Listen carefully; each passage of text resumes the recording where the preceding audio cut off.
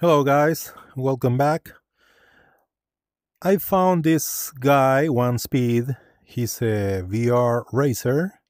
Usually uploads nice videos about different racing games. In this case, Asus Corsair Evo. And in this video, he's sharing a new DLL version for the OpenXR Toolkit.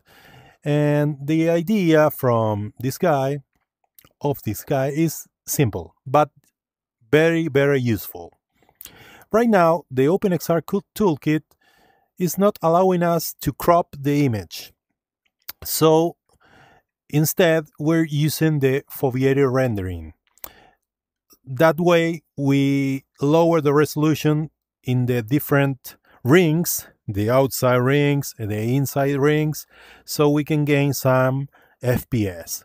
But this guy, what he was thinking that if you're using a helmet, for instance, you have black on top of your head and black down.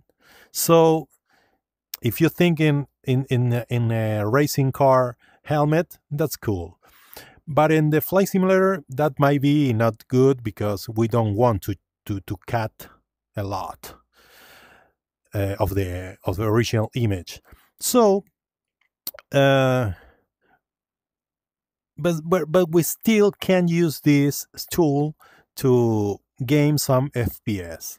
If you want, if you can, and if you tolerate a smaller image, you can gain like 20 FPS, and that's awesome. Right now, I'm going to show you what I'm using, and I'm trying this with the Pimax crystal, and I got shocked because I was like at 75 FPS in a very, very nice resolution and very high resolution, with getting a beautiful and crisp image. And right now I'm trying the Quest 3, and I'm going to show you what I'm getting. I'm trying this in Miami with a pitch special. I'm using preset K and DLSS 310.2.1, okay, also known as DLSS 4. Let me go to virtual reality. So I'm not using synchronous space warp. I'm not using any kind of reprojection. And as you can see, I'm getting 72 frames, 60 something here. And this is, I can tell you that this is beautiful. It's very, very smooth, and the quality is like DLAA. Right now I'm using, let me see, I'm using settings, VR graphics, DLSS performance. Let me try DLAA, which is native resolution. Resume. And I'm getting 40, 41, 39 FPS. And the visual quality is nice.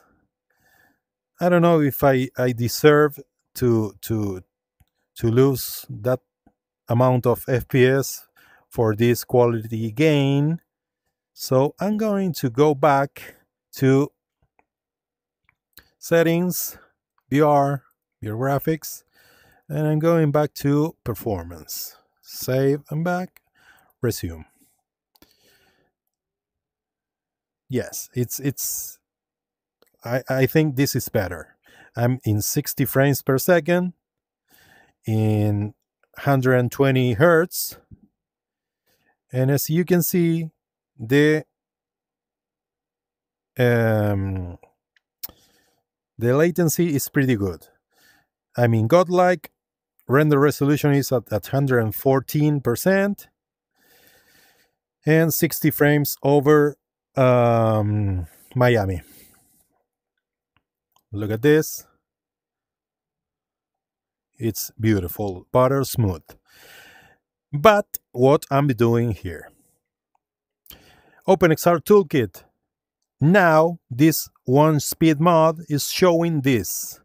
Like I told you, the crop field of view option. So I can crop in advance here, field of view, up, down, left eye left, left eye right, right eye left, and right eye right. Which means that I'm going to change the field of view of every side of the image. You can try it. By reducing 80%, I'm getting this amount of frame rates. This frame rate. So it's beautiful. If you want to be more aggressive, you will gain even more. If I'm going to 85, for instance, here, the other way, 85, 85, 85. You can try, okay? This is not my... I'm just testing this as we speak. So if I use 85 and I go back to VR, and as you can see, I'm getting 66 frames per second over Miami. Look at that. It feels like Single Space Warp is on, but it's not. This is amazing. 65 frames per second, and I'm using not an aggressive cropping configuration here. I feel like I'm wearing a helmet, very common if you fly a bit special. So it feels real. I'm not lying you. This is like wearing a helmet. If you want to try with a less aggressive configuration, you can always try with Control F2 and you go to System, crop to FOV, and then you go to Advanced and you can change these settings, and that's it. But I'm going to show you how to install this mod right now. So we have the program files, OpenXR Toolkit, okay, and here you'll see that we have the XR AP layer Embutia toolkit, and we also have this folder that it's into the zip file here that we are going to download with the mod, and the same file.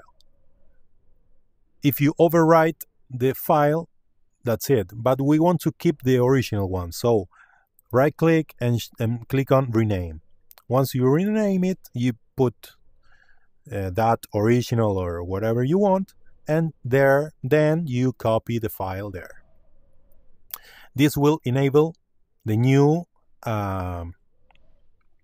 mod.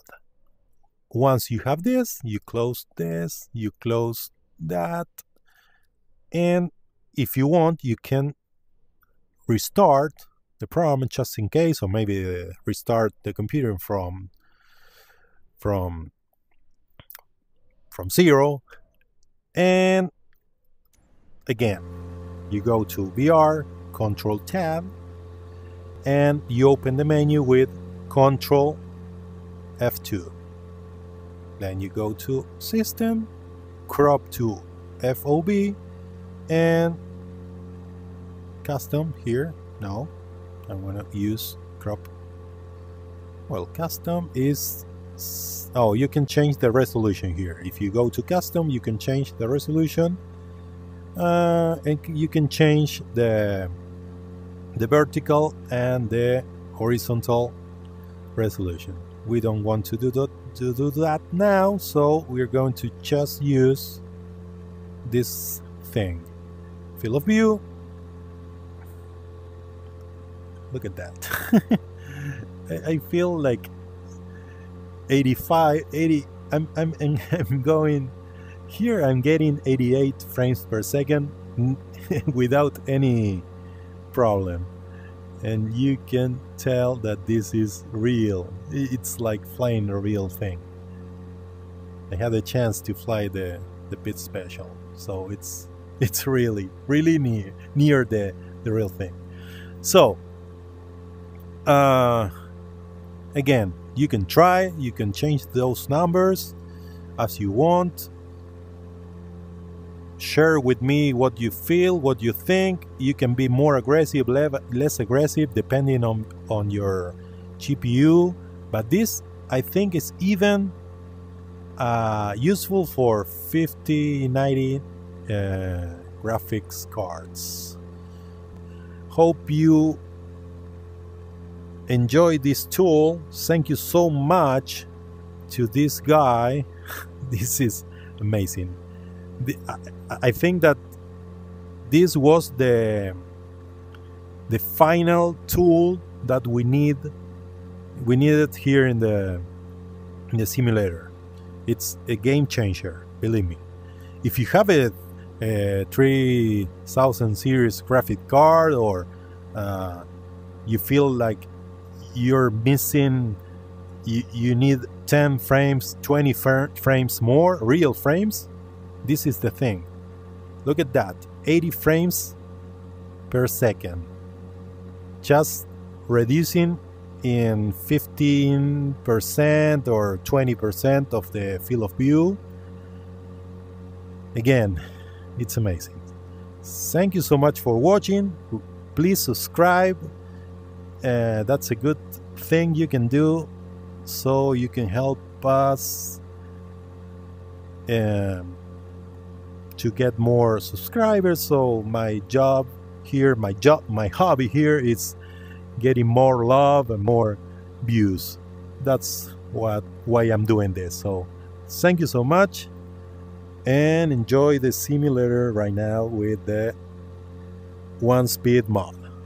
Bye bye.